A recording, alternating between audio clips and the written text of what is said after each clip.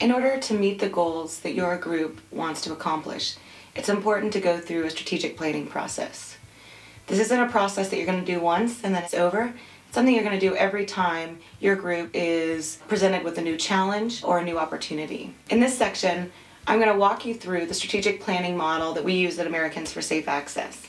I'm going to use one of our campaigns as an example so that your group can use a similar model to develop campaign goals and the strategies and tactics that are going to help you get there. The first step is to start with the context. In 2004, we found that there was a high number of patients and caregivers who were still being cited and arrested, getting their medicine seized regardless of the state law.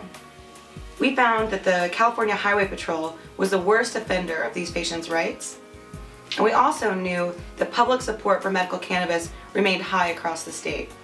The next step is to articulate your beliefs and values. Why is your group putting time and energy into this? For the California Highway Patrol campaign, the CHP policy was illegal on its face and according to state law. The patients do not deserve to have their medicine taken away from them. And that the government, by extension of the California Highway Patrol, must be accountable to the people, and policies must be guided by compassion and human rights. Those beliefs helped us guide the work that we were doing on this issue. What is the goal of your effort? What would victory look like? Our goals were to achieve an injunctive and declaratory relief for the California Highway Patrol and from the Governor of California. Establish a consent decree and fees to ensure that the practice of unlawful medical marijuana seizures would stop. And we wanted to utilize the California Highway Patrol policy to change and influence other localities across the state. Condition and determiners. What things are determining the issue that you're trying to change, and what are the conditions that are keeping that in place? The conditions that we identified were that local law enforcement was still resistant to enforcing state law. The determiners were the California Highway Patrol, patients, the Attorney General, Americans for Safe Access, the courts, and local governments. Another condition was that California Highway Patrol was the worst violator of state law. The determiners here were the California Highway Patrol, California Narcotics Officers Association, the Attorney General, and the Governor. Who has the power to help make the change that you want? Often, advocates, when they don't go through a strategic planning process, they can spend time focusing on people who don't have the power to make the change that they want. Given the identified conditions and determiners, what are the strategies that you can use to reach your goals? How is your group going to change the necessary underlying conditions? What is your group going to concentrate on? Strategies that we used in the California Highway Patrol campaign included assessing the extent of harm that the California Highway Patrol policy was having on patients and actually find instances of this abuse. We put out flyers in dispensaries across the state. We put out messages on our website that we were looking for individuals who had had law enforcement encounters, and then we began to catalog them and ultimately put out a report about these abuses, using litigation as a way to obtain declaratory and injunctive relief to stop the harassment of patients. And a final strategy, we knew that by taking on the top cops in the state, the California Highway Patrol, this would help us work with other law enforcement agencies. Tactics. What are the particular actions, campaigns, or programs that will carry out your strategy?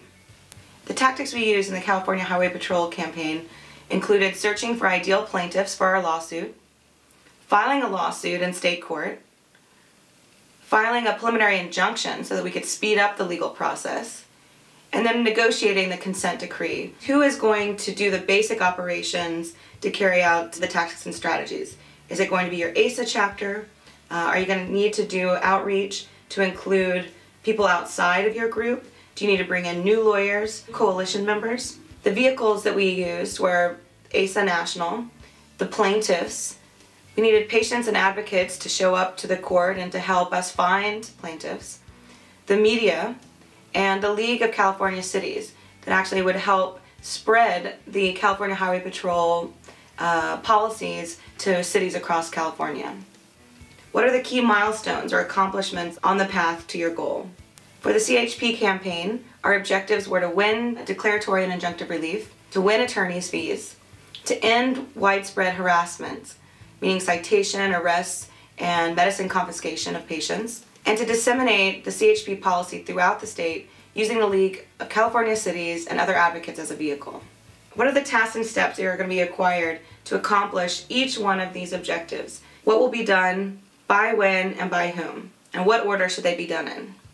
We had to secure plaintiffs for the lawsuit. This meant putting out flyers in dispensaries and in other areas where patients gathered. It meant setting up an 800 number so that patients could call in. Training staff to be able to answer calls, creating worksheets to capture the information. We also had to, of course, file the lawsuit in state court and publicize that entire court proceeding. Once we changed the CHP policy, of course we had to publicize the new patient-friendly policy. This meant putting out a press release, putting out a report, and sending the CHP policy to cities across the state. The steps and tasks to letting our community know about how this happened was writing out the strategic plan and getting it out to everyone. We also had to initiate projects in localities across the state to encourage these local governments to adopt this policy.